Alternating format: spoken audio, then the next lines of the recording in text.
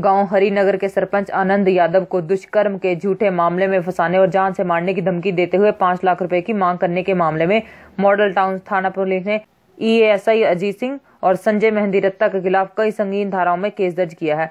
बुढ़पुर गांव के रहने वाले पुलिसकर्मी अजीत सिंह रेवाड़ी में कई अहम ब्रांच में काम कर रहा था और फिलहाल हिसार में कार्यरत है। 26 फरवरी को आनंद यादव ने एसपी संगीता कालिया को शिकायत देते हुए बताया कि गांव बुढ़पुर निवासी एएसआई अजीत और संजय मेहंदी रत्ता पर जान से मारने की धमकी देने और दुष्कर्म के झूठे मामले फंसाने का आरोप लगाए हुए हैं। पुलिस को दी शिकायत में आनंद ने बताया कि 5 फरवरी को अपने किसी मामले में लघु सचिवालय गया था। इस दौरान उसके गांव निवासी अनिल का फोन आया और वो दोनों साथ ही कैंटीन में चाय पीने के लिए बैठे हुए थे। इस दौरान बुढ़पुर निवासी एएसआई अजीत और संजय मेहंदी रत्ता भी उनके पास आकर बैठ गए और जान से मारने की धमकी देते हुए 5 लाख रुपए प्रस्तुत करने की मांग की। बताया जा रहा है कि गांव हरिनगर के सरपंच को करीब 1.5 साल पहले घर के पास गोली मार दी गई थी। सरपंच ने इस मामले में 2 लोगों को नामजद कराया था। इसमें संजय मेहंदी रत्ता का भी नाम है। इस मामले में पुलिसकर्मी अजीत सरपंच पर फैसले का दबाव बना रहा था और फैसला नहीं करने पर झूठे मुकदमे फंसाने की धमकी भी दी जा रही थी। इसके अलावा सरपंच से 5 लाख रुपए भी मांगे गए थे। पुलिसकर्मी अजीत पर पहले भी गंभीर आरोप लगा चुके हैं। दरअसल सर ये बात 30 मई सन 2016 की है। मैं जिम खाना क्लब जिम के लिए जा रहा था, जिनसे मेरी पुरानी रंजिश चल रही थी।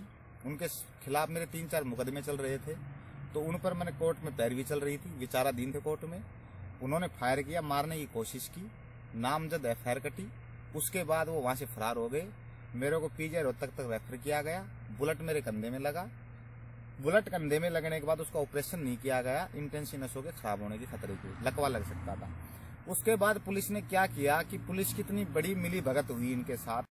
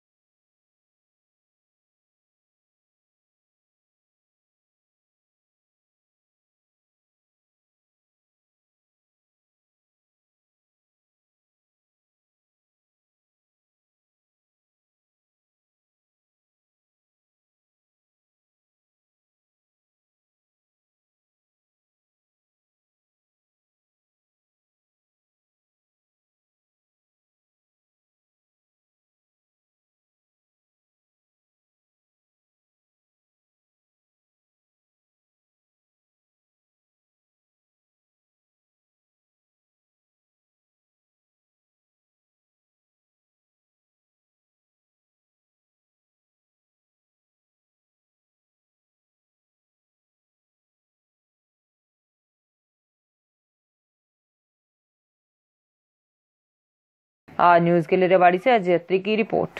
प्लीज हमारे चैनल को सब्सक्राइब करें और देखी गई वीडियो को लाइक और शेयर जरूर करें।